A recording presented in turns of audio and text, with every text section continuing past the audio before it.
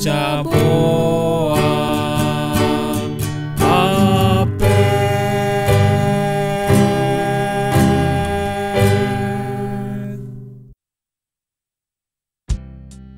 Pak, menurut Papa, hal apa yang dapat menyebabkan kerusakan dalam hidup?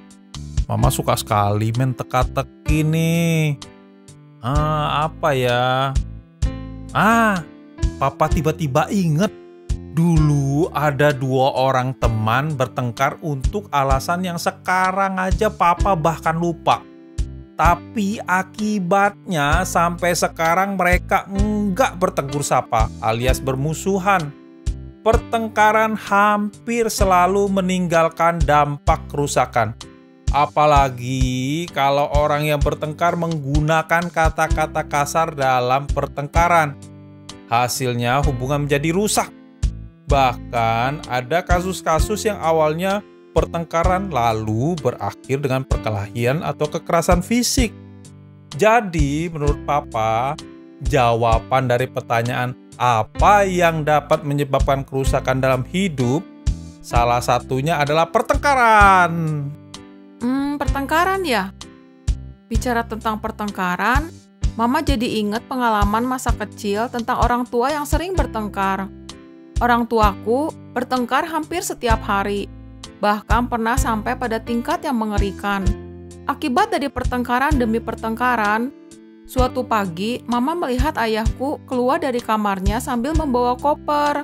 Dia bilang akan meninggalkan keluarga karena lelah bertengkar. Ibuku panik karena tiba-tiba harus memikul tanggung jawab keuangan untuk seluruh keluarga. Akhirnya mereka sepakat ibuku yang pergi meninggalkan rumah. Setiap kali ingat masa itu, entah kenapa hati Mama terasa berat dan kadang meneteskan air mata.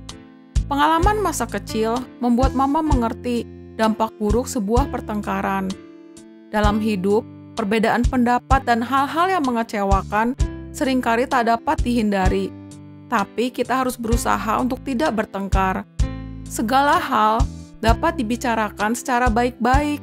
Kadang dalam hubungan dengan sesama, muncul hal-hal yang membangkitkan kemarahan yang bisa memicu pertengkaran. Seseorang bilang, jika kita marah, lebih baik berdiam diri dan berkata-kata dalam hati.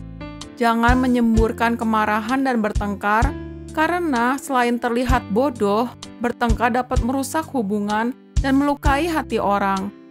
Menjaga sesuatu tetap baik jauh lebih mudah daripada harus memperbaiki sesuatu yang rusak. Bener itu, Ma. Bahkan ada yang bilang, lebih baik tinggal pada sudut sotoh rumah daripada diam serumah dengan perempuan yang suka bertengkar. Pertengkaran adalah sesuatu yang harus dihindari. Berdiam diri dan berkata-kata dalam hati ketika kita marah sebenarnya memberikan ruang dan waktu pada diri sendiri untuk merenungkan kembali apa yang sebenarnya terjadi dengan akal yang sehat. Memahami sudut pandang dan latar belakang orang lain seringkali meredakan kemarahan dan memadamkan keinginan bertengkar. Hidup ini singkat, sayang sekali kalau diisi dengan kenangan buruk tentang pertengkaran dengan orang lain. Kita harus berusaha untuk hidup damai dengan semua orang, selalu ramah dan bersikap lemah lembut terhadap semua orang. Betul sekali itu, Pak. Mama setuju. Pertengkaran menyebabkan kerusakan.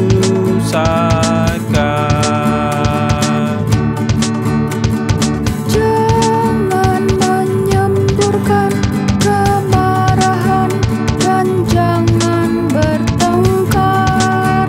Selain terlihat bodoh, bertengkar merusak hubungan dan melukai hati. Hindari pertengkaran, jauhi perbantahan. Jika marah berdiam diri, berkata-kata dalam hati, berusaha hidup damai dan selalu ramah, bersikap lemah lembut pada semua orang.